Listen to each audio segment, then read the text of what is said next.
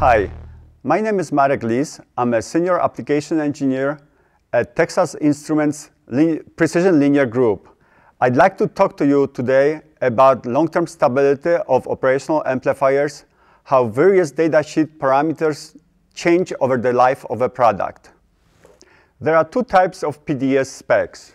There is the kind of specs that are centered around zero or mean value, like voltage offset, drift, reference voltage, or open loop gain, where the specs can change by 100% of the PDS specified maximum or minimum value. There is also the kind of specs centered around absolute value, like quiescent current, slew rate, or short circuit current, where the specs can change over the life of a product by plus minus 10% of the maximum or minimum specified PDS value. Before I get into the details how various parameters change over the product life, I'd like to refresh the information about the normal Gaussian distribution. On the right side, we can see the graph showing the normal Gaussian distribution, where distribution between plus minus 1 sigma represents 68% of all the units. Distribution between minus and plus 2 sigma represents 95.4% distribution, and so forth.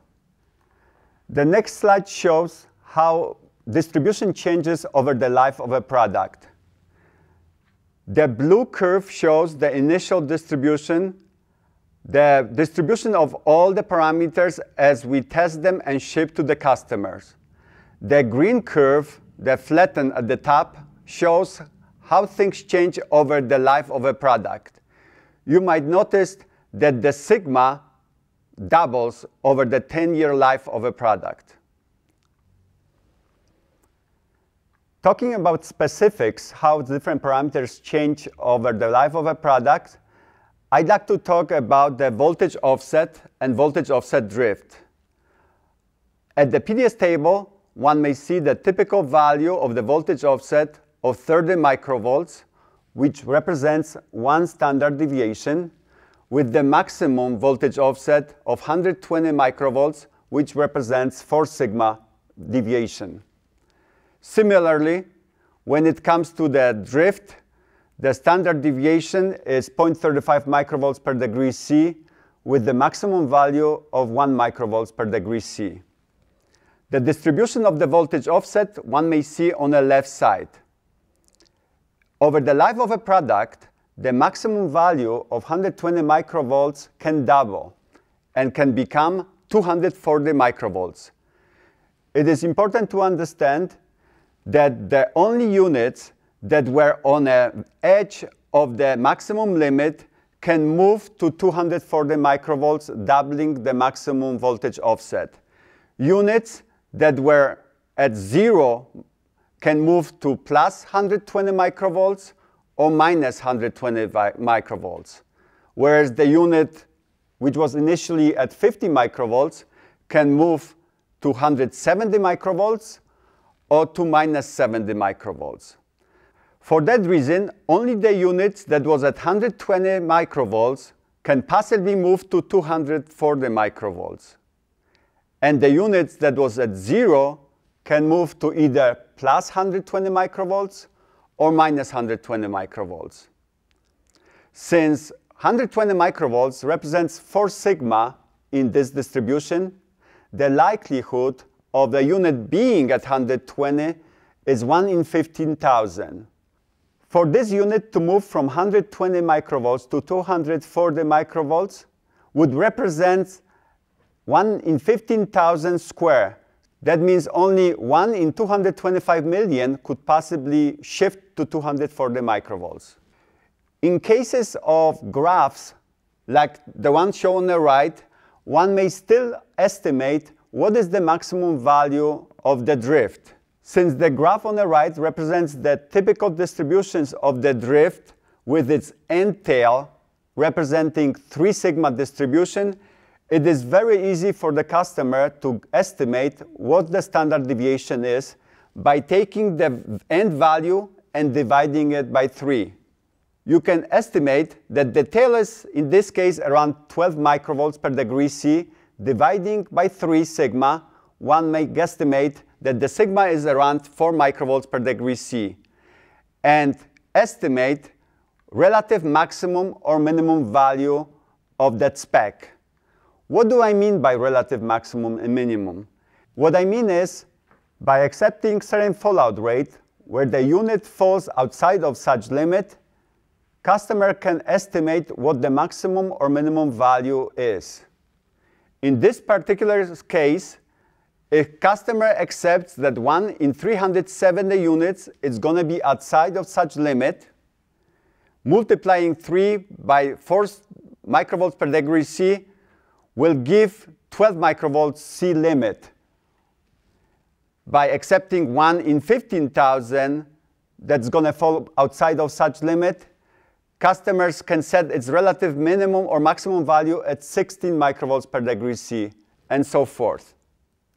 For spec centers around some fixed value, like in this case quiescent current or short circuit current, it is clear that those specs cannot double in its value or become 0, since the product would stop working.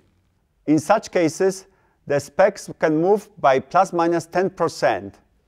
In this case, this is represented by the red band around the typical value shown in this graph. Likewise, in case of short circuit current versus temperature, this band represents the plus minus 10% variation from its typical value.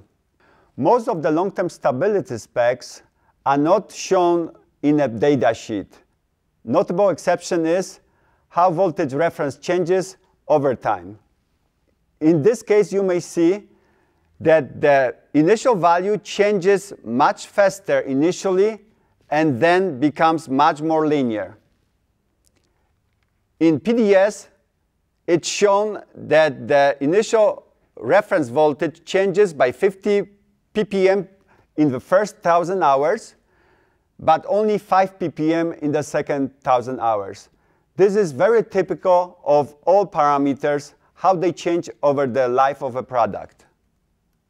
In summary, there are 2 types of specs, and one may estimate the maximum expected parametric shift of various parameters over a given period by understanding how they change over the life of a product. There are the specs that change 100% of the maximum or minimum PDS guarantee value, and there are the specs that change only by 10% of its value. One may use this knowledge to prorate how various parameters can change over any given period of time. It needs to be understood, however, that long-term shift is not exactly a linear function of time. The change is much more steep initially, and it flattens over time. Therefore, the linear character of the shift usually excludes the first month or so of the life of a product in a field due to continuing self-curing of the molding compound. Before I conclude our conversation, I'd like to touch on an important topic of the process rate and the so-called acceleration factor. The equation here shows how the process rate changes at different temperature. In this example, I'm comparing the process rate at 65 degrees C to a process rate at 150 degrees C, where most of our products undergo life test.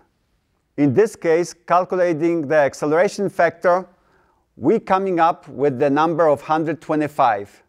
This means that every hour of stress at 150 degrees C is equivalent to 125 hours of continual operation at 65 degrees C. Therefore, 300-hour life test at 150 degrees C would cause similar shift in a product as the 37,500 hours, or about 4 years of continuous operations in a field at 65 degrees C. Thank you very much for watching, and for more information, please go to the following web addresses.